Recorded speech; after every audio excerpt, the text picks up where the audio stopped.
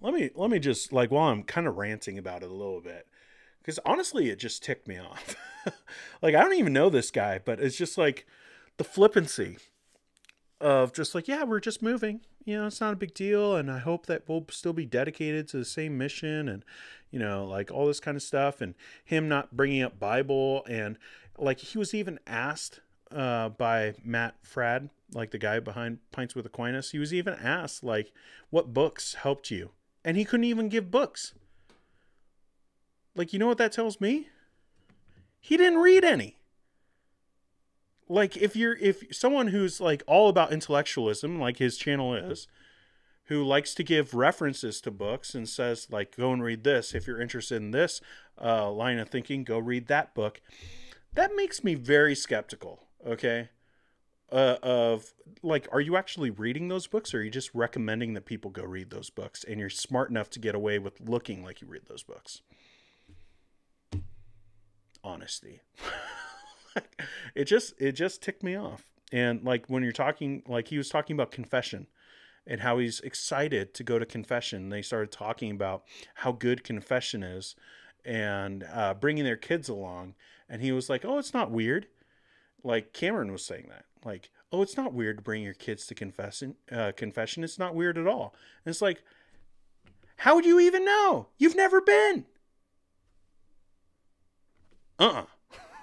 Like, just, I was, yeah, I was driving around running errands at that point, and I was just like, this is just bogus. Pappy Winky says, I struggle with Catholicism sometimes. Like, do I believe the right thing? If you believe in Jesus, you do. And also, guys, you want to know, like, I've talked about Catholicism before, but there is no historical backing between the first and into the third century about an apostolic line from Peter. You're not going to find it. What they do is they take, who was it? They take Ignatius, and they take a reference to him talking about how good the Roman, like the church at Rome was. And they said, well, would Ignatius have said that, it was good if they were abusing their authority? Like, so obviously he agreed with it. And it's like, well, one, you have no backing to say the Roman church was making decisions for anyone else. And then two, like, really, you're going to base this huge theological thing of the papacy off of a lack of a comment from Ignatius? Like, get out of here. It's just garbage. So, like, for me, like, I understand, like, the idea of Catholicism, and there's a certainty of it, of, like, you're part of the church and, like, all of that, and there's, like, a unity in that it's the same church that's been going this whole time, but also the papacy is jacked up. There's really no historical backing for the first 3 centuries of whether the papacy is accurate or not. And then from then on, you do have some references to it, but you don't have it in scripture. And that's like the main thing. So for me, the whole thing of Catholicism, like Cameron was right about, really having the papacy as like the cornerstone of the Roman Catholic Church. And on this rock, I will build my church. But yeah, it falls apart. It's terrible arguments. And beware anyone, I will also say this while I'm ranting, beware of anyone who puts percentages of accuracy on faith. Like, the guy was talking about how he has, like, no reference to books that he read, no references really to scripture, no interacting with scripture, quoting scripture or saying, oh, this passage is one thing, but actually interacting with text never does. Beware of people like that who then say, well, I'm 97% sure that the papacy is true. Based off of what? How can you even know that? There's no data. Like, there isn't something that you can reference outside of it to be able to understand a percentage. Like, that's idiocy.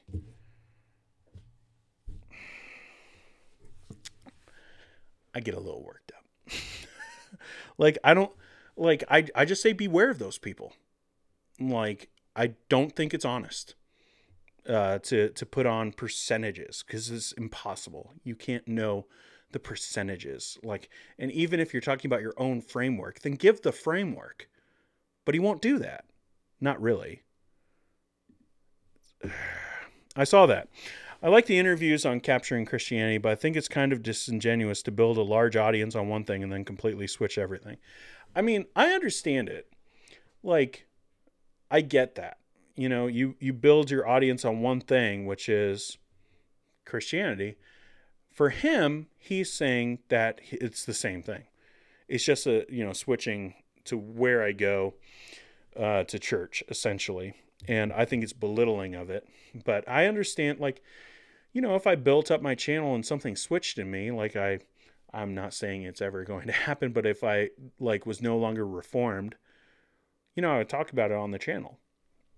And I think that I would probably still continue doing my YouTube channel. So I don't think I'll ever be as big as that channel, but I'm just saying, in a hypothetical world, I could see why, but yeah. Sean says, here's a question regarding Catholics. What do you think of people who have accepted the work of Jesus, justification by faith, etc., yet continue to attend a Catholic church? Yeah, I've gotten this quite a bit, because I say staunch things about the Catholic Church. People who are Catholics can be saved and still attend Mass and still be, working inside the Roman Catholic Church. And what I mean by working, I mean functioning. But those who lead, I mean, those who know what the Roman Catholic Church, I can understand if someone gets saved and the way that their priest talks about faith, it sounds right. And so they take it in that right way, even though the priest means something different when he says it. That happens. I would say that people can stumble into genuine faith in the Roman Catholic Church because they teach the Word of God. And if the Word of God is there, it can impact your heart. So even wrong systems, within that, people who believe wrongly, who are the ones giving out the Word, people who are in the pews or in the chairs listening, they might take it rightly. And so I definitely know that there are Roman Catholics who are saved. But if you're going to teach in the Roman Catholic Church, or even to continue in the Roman Catholic Church, no one should stay in the Roman Catholic Church because they teach false doctrine. It's a different gospel. Just because someone can hear the right gospel because, maybe the priest didn't clarify what he meant according to the Council of Trent, all those kinds of things, then, yeah. But I don't think that you should stay there. I don't think that it is good. But I do think that Roman Catholics can be saved. But priests, I don't think so.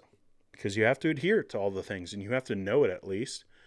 And if you know it and you're saying, I believe it, that's a different gospel. But people in the crowd, they could be saved. There are too many gaps for me to believe in Catholicism. The Bishop of Rome wasn't even at the Council of Nicaea. Did Peter ever lead the church in Rome? Why didn't Paul mention Peter in Romans? Right? We get no references. They go off of, we do have some things in, I'll say secular history that talk about Peter being crucified in Rome. But it's not a guarantee. It's not inspired. And it's I'm talking about there are conflicting reports. So we don't even know if Peter was actually crucified in Rome. Same for Paul. But we can assume that because Jesus talking on the beach and saying, you will follow me basically in a death like mine, it seems like that would be accurate. But that being said, doesn't mean we have no reference in Scripture to the church in Rome would be more important. Even if you were to think about it logically, wouldn't it be the church in Jerusalem? Come on. There's so many gaps that you have to get through to be believing in the papacy. It's honestly ridiculous. How do they respond to what Paul says about Paul saying, if anyone add to these scriptures, they are anathema, right? Like even Matt Fradd made a joke. By the way, Pints with Aquinas, I dig their style, both Capturing Christianity and Pints with Aquinas, like the design stuff, I really enjoy. And I actually enjoy listening to Matt Fradd on a few things.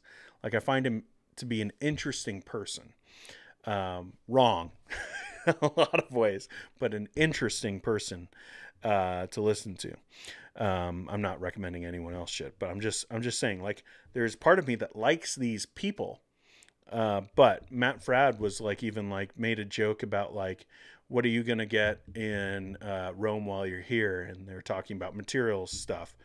Because again, Roman Catholicism is mostly about materialism. But what are you going to get? And he was like, maybe a complete Bible. And they joked about it. And what they're joking about is the Apocrypha being in there. The pseudepigrapha. Like having all of that in that Bible as a complete work. Those aren't inspired. Like, come on. We made this decision together back in the day. Like, and they go against it and they add to scripture and it's ridiculous. And that's where they come up with a lot of their ideology. Sean says, I agree. Shanley, about the Mary stuff, why did Paul never mention Mary in any of his epistles? Is Mary even in the New Testament at all after Pentecost? Because she doesn't matter. Not in that way. Like, oh, it's ridiculous. The absence of all of these things. And they're like, well, the Bible doesn't specifically say not. Like, come on. That's not how we build arguments on the absence of condemnation. Like, come on.